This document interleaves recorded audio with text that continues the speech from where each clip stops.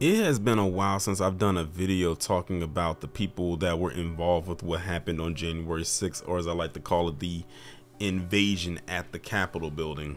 I refuse to call it an insurrection. I just call it an invasion because that's how it pretty much plays itself out to me. But this story right here stuck out to me for a numerous amount of reasons, and I'm gonna go into that when I get into this story itself. It was posted up in my Discord. Shout out to Tawana for posting it up. I said, oh, I'm gonna definitely talk about this one. When you hear the details of it, then you'll understand why. But as you can see, this person's name, who you see on the screen, his name is Stephen Miles. He's out of Florida. It said he was arrested April 8th, 2022 for the role he played in what happened on January 6th. Now you got to keep in mind, this guy was arrested like a year and a half later after what occurred. So he was walking free for a year and a half behind what happened. And now fast forward to more recently, and by the way, I'm recording this video on February 13, 2024. He has officially been convicted. Well, not so much also convicted, but he's also been sentenced as well for the crimes in which he committed. So like I said, this man's name is Stephen Miles, and he has a very interesting occupation, which is why I said he's probably going to have a good time when he goes to prison. But this man is an adult film star. But not only is he just an adult film star, but he is an Academy-based adult film star, which why it was so hard to find a picture that I could use to put up here, because I had to look up his actual name and not his stage name that he goes by to provide a suitable picture to use for this video. But it says that he's an adult film star, and it says that he beat up cops during what happened on January 6th. So again, there goes that so-called, I guess this is the good all-American compliance system at play here. You know, the same thing that they try to tell us that we need to stop doing and nothing will happen to us, and look at what he's doing. But many of them were doing at this day. But here's what made me very interested in the video, not the video, but in the topic itself, to make a video behind this.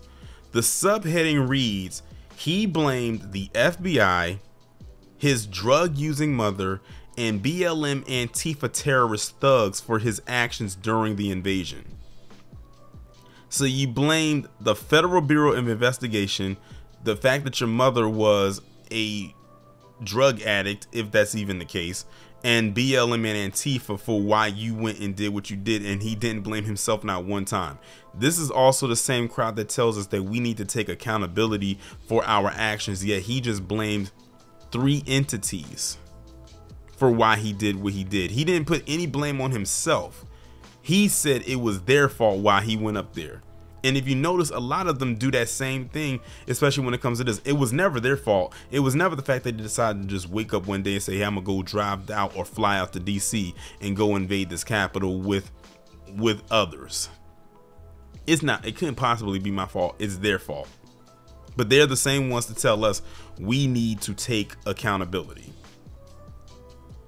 So now that I've gotten that out of the way, I'm gonna go ahead now and get into the article. And let me tell you right now, I've already skimmed through most of this article, and it's gonna be some stuff in here that's gonna be said that's probably gonna make people feel very uncomfortable. That's why I had to like really kind of like prepare myself for what it is I'm about to read to y'all, because many of you are, this is gonna be your first time ever hearing about this at all. A federal judge has sentenced Proud Boy member and Academy adult film actor Stephen Miles, who performs under the name Sergeant Miles, to 2 years in prison for assaulting police officers during the January 6, 2021 invasion at the U.S. Capitol. Miles must also pay $2,000 in restitution and undergo 1 year of supervised release after prison. Miles, a military veteran who has a wife, accepted full responsibility for the crime in which he committed and said he was humbled and humiliated, according to court documents. However, this month he has also reposted images on X, formerly Twitter, blaming the FBI, the quote-unquote deep state, and hashtag BLM Antifa terrorist thugs for staging a riot to cover up a stolen election. Now, I want y'all to also pay attention to this too.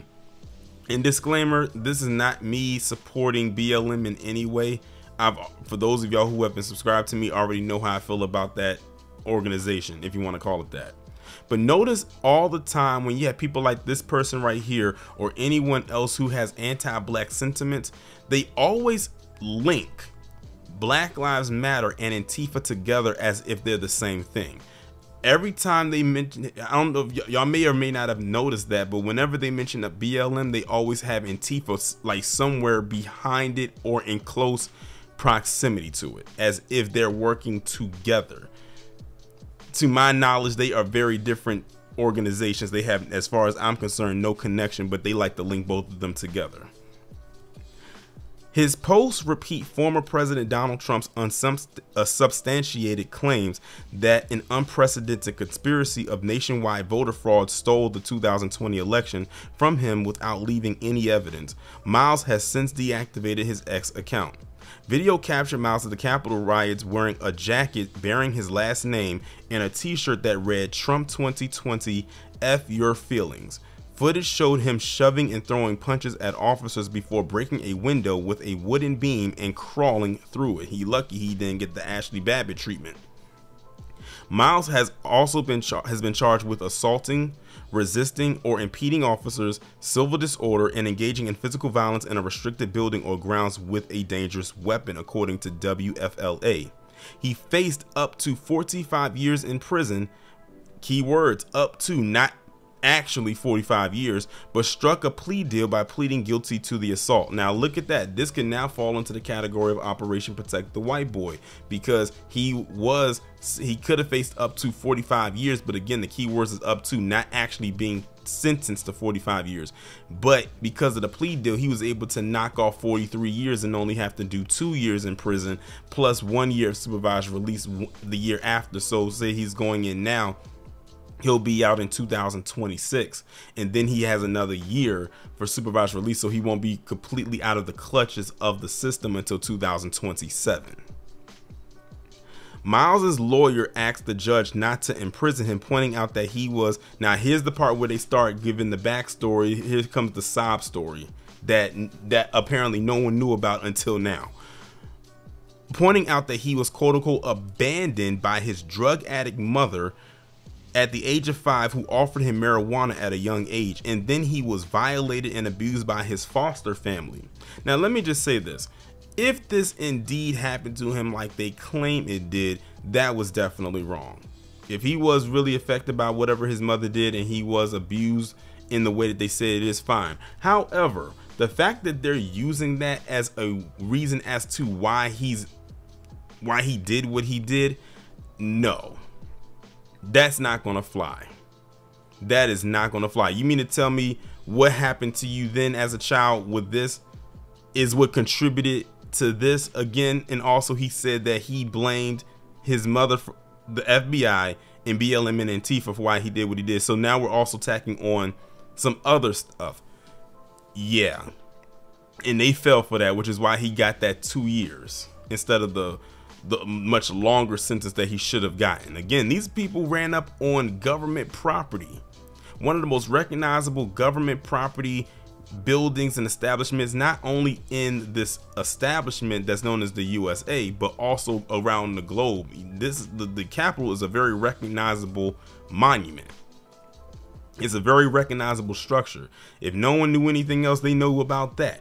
Between that and, you know, the White House and the Washington Monument, I think those are like some of the most 3 recognizable things in DC. If people didn't know anything else about DC, they know about those 3 things right there. He also said he almost died in a drive-by shooting and saw his mother being violated at age 7. He also said a robber took all of his family's possessions, killed the family cat, and wrote "Die Cracker" on the wall. He began living on the street at age 12 and experienced post-traumatic stress disorder during his military service, his lawyer added. See what I mean? They're adding all of that in to try to say there's no way that he could possibly go to jail for all this time for what he did because of all this trauma he had in his life, and that somehow contributed to why he did what he did.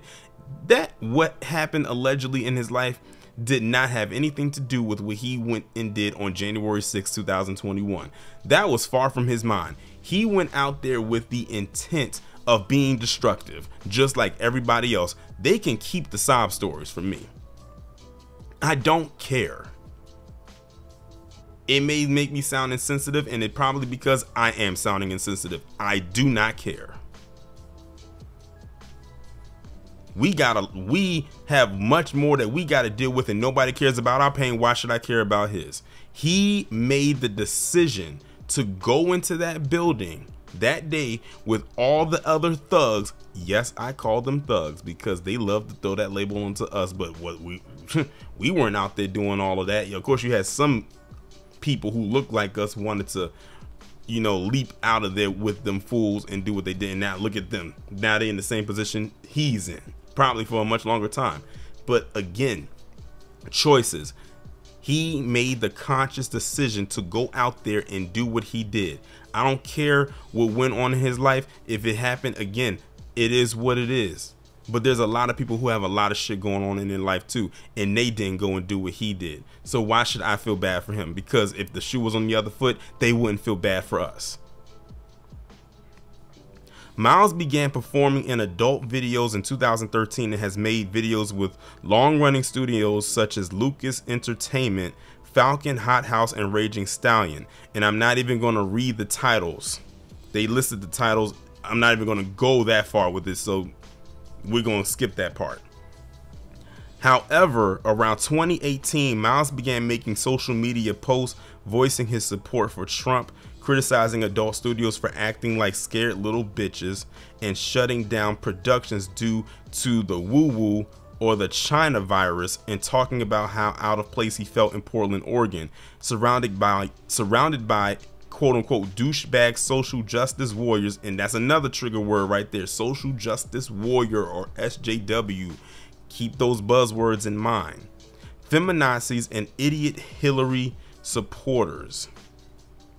Other adult performers began publicly criticizing Miles. One of his scene partners, performer Curtis Wolf, said he was disgusted to have appeared in a scene with the quote-unquote nut job, and what an interesting choice of words.